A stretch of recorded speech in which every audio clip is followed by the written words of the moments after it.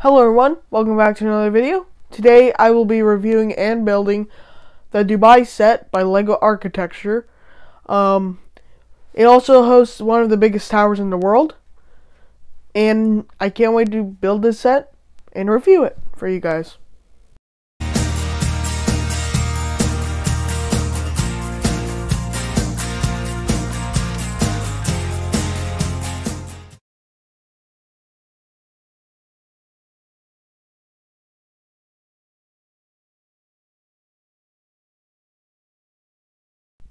Welcome back everybody. Today in this review I will be opening the LEGO Architecture set. You guys can see here is Dubai.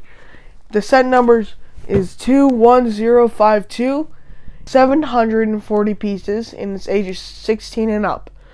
I'm wondering why the heck they put it for 16 and up, but they did.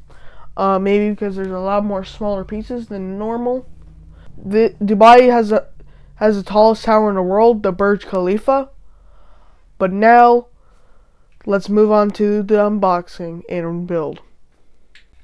Hey guys, before I get into this, feel free to subscribe. And also Baby Yoda is here to watch me build this set, if you guys can see him. Here, Baby Yoda, bobblehead. But let's continue on with the build and review and unboxing, all of those.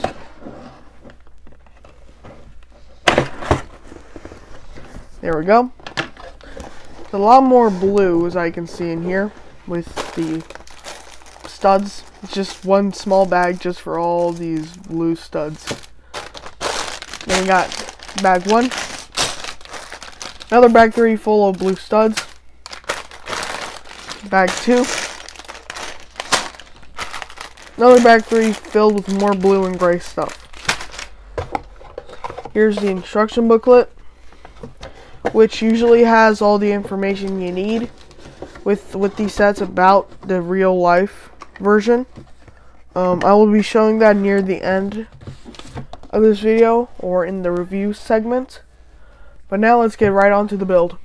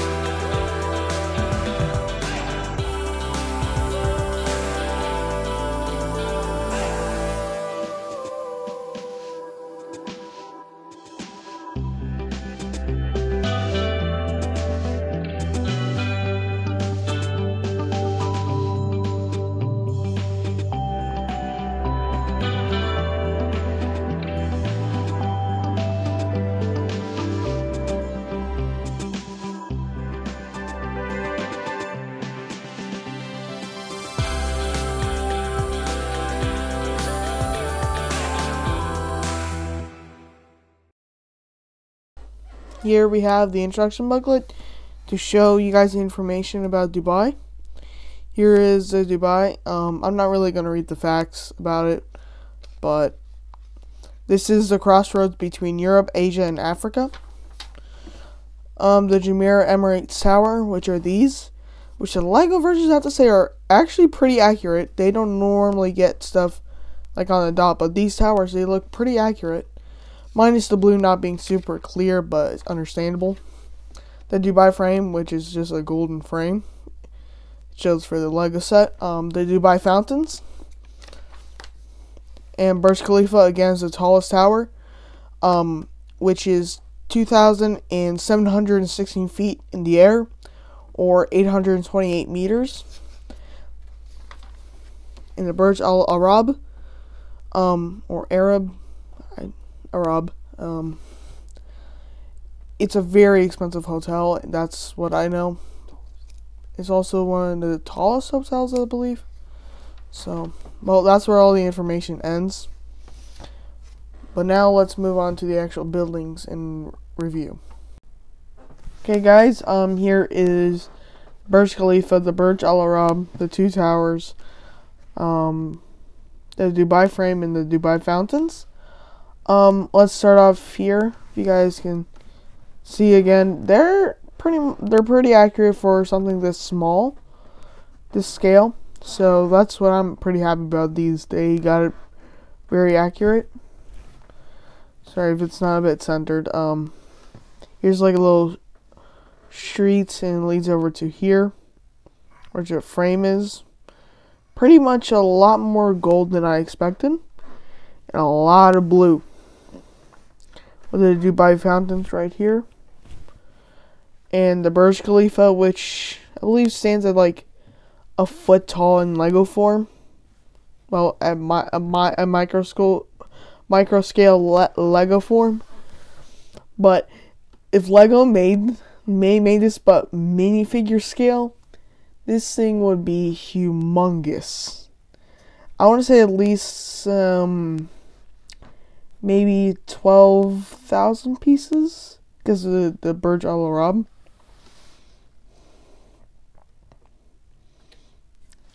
This is Burj Al Arab. This is the Burj Khalifa. Burj Al Arab is the hotel. I forgot, I think this is the largest one in the world. Correct me in the comments below if I'm right or wrong. Here it's kind of awkward how it's a 7-star hotel as well, so but with the Lego form, this is supposedly I believe a helicopter pad.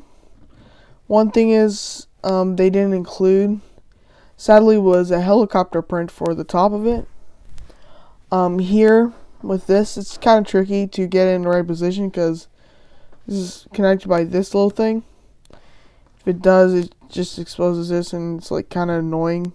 It annoys me a little bit, so that's one thing that annoys me, is like this little area of the Burj Al Arab in Lego form. They do give you a lot of blue for one reason. This, and my god, this thing was pretty much a pain in the butt to build for one reason.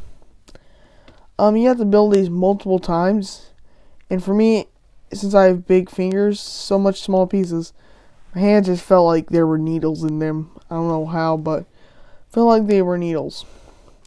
These little trees as well were kind of a pain to fit on, because I forgot them until after I put on these buildings, so it's like trying to get them all in there correctly.